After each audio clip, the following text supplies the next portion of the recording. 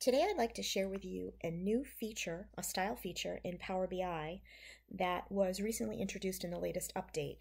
PPM Works had the privilege of attending Microsoft's inaugural Power Apps conference in Orlando last week, and this is something that they demonstrated in several of the sessions, and specifically the importance of sort of leveling up when it comes to presentation in the various Power App tools. In this case, Power BI is what we're demonstrating. So I want to show you the new drop shadow feature. That is just the easiest thing ever. So I have a OnePlan report open here in Power BI desktop, and I'm just going to select a visual here on the left-hand side. We're going to go to the Format the Visual tab, which is a little bit different. It used to be down in this section where there'd be a paintbrush. Now they've moved it up here.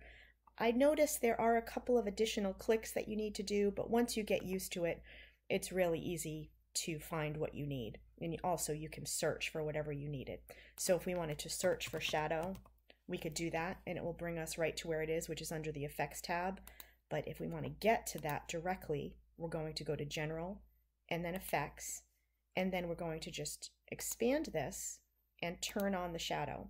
As you can see right now, it's defaulted to blue. You can change that to whatever color you like. If you wanted it to be sort of a pink color or just your standard gray drop shadow, you can do that as well. And then if you wanted to copy this to the other pie charts or donut charts in this section, you can use the Format Painter. Unfortunately, unlike Excel, you can't double click on the Format Painter to have it, to just leave it turned on. But it will work for others as well. So let me see, that one seemed to change the style. So you just want to be cautious of exactly what style is being set.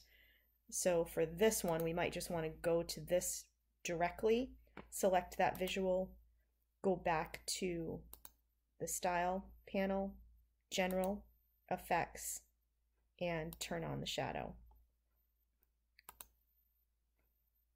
And then switch it to the recent color that we used for the others. And there you have it. That's just going to really up your game. You're not going to be able to overlap visuals as you might in other circumstances, just because it will sort of look odd if you've got the backs of these hidden. Okay, so you just want to be more thoughtful about the way you lay out your page. Also, it behooves you to have less visuals on a page. Another thing that they were focusing on was how to make sure that the attention is drawn in the right direction. So if you look at eye patterns, they tend to go from top left down and then across the bottom right of the page. So you just want to make sure you have your most important information up here in the top left corner of the page, because that's where it's natural for people's eyes to gravitate. Good luck!